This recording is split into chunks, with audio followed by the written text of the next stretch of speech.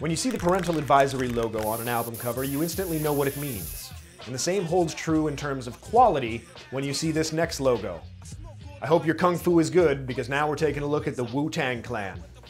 Alright, so get ready to pull out your dictionary here, because when we talk about the Wu Tang logo, this one does one thing that I don't think you're going to find in any other logo. So let's talk about what we're going to talk about. So the first thing is good design. As we've talked about in previous lessons, we've got form following function, we've got the band name represented, we've got a good sense of form, it's independent of color. We're going to talk about the good design. Second, here, get ready, because here it comes. The psychology of multifunctional transcendence. All right, so when I first looked at this, I just did the Public Enemy logo, and it said psychology of the logo. And I love the psychology behind the Public Enemy logo, but in this case, Wu Tang Clan has done something that I don't think any other logo in the history of music has done, and that is their logo is so completely multifunctional that it has transcended what we typically talk about when we discuss multifunctionality, which is this. Sure, you can use it on shirts, you can use it on hats, everybody's going to know what it is, you can get a tattoo. We still know that it's Wu Tang Clan. Okay, I get it.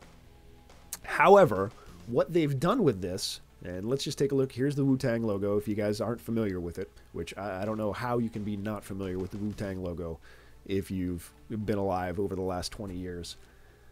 But here's what they've done with it. Not only is the Wu Tang logo, not only does it appear in all of those places, but largely the plan that the band had initially.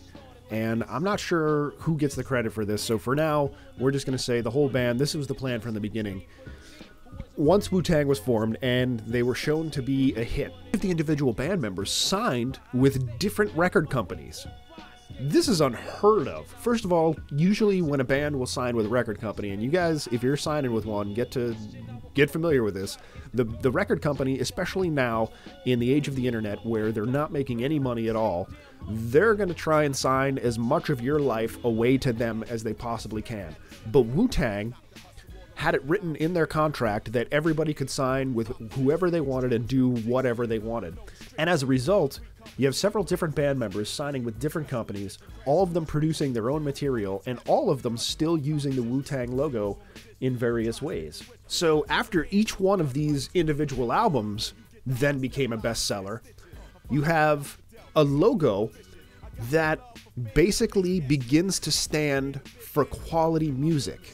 So at first it was, okay, we're Wu-Tang Clan, it's a big W, yeah, I get it. So you're Wu-Tang, big deal. But then after the band, they didn't split either. Here's the best part. It's not like, okay, your favorite band broke up, the Police broke up and Sting goes off on his own, the Beatles broke up and, you know, John Lennon and Paul McCartney make their own albums. You know, they just simply made music separately. They still came back together to make more Wu-Tang music. So the logo in itself now stands for excellent music. And the logo perpetuated itself because now, even if you're not a fan of the original Wu-Tang Clan or you've never heard of them, but you're a fan of one of the individual members, you're still going to identify this member with the Wu-Tang logo. So it basically, this logo went viral because you have so much music coming out that people are loving, people are buying, and all of these bands, essentially, this is, I think it's 5, 6 separate bands. That's my favorite one right there.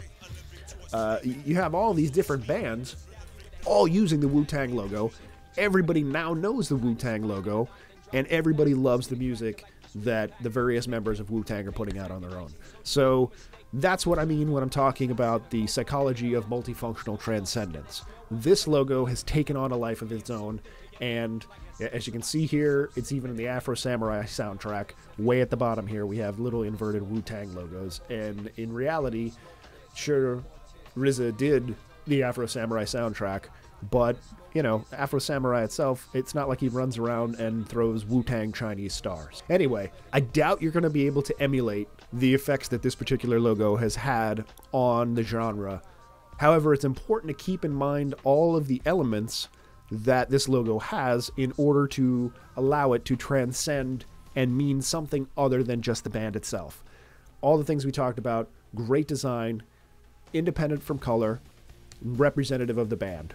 Anyway, like a lot of the other logos that we've talked about, I could literally talk about the Wu-Tang logo forever. That's all the time I'm going to take for now. But please remember to comment, rate. Hey everyone, before you go, I want you to keep in mind that this video is part of a larger series. And if you click the link right below this screen, it'll take you to the full course outline where you can then select lesson by lesson which ones you want to watch. In addition to that, this particular video was a case study. If you have a band that has a logo that you'd like us to go over and explain the design of the logo and how it works, then just send your requests to requests@mahalo.com. Thanks for watching.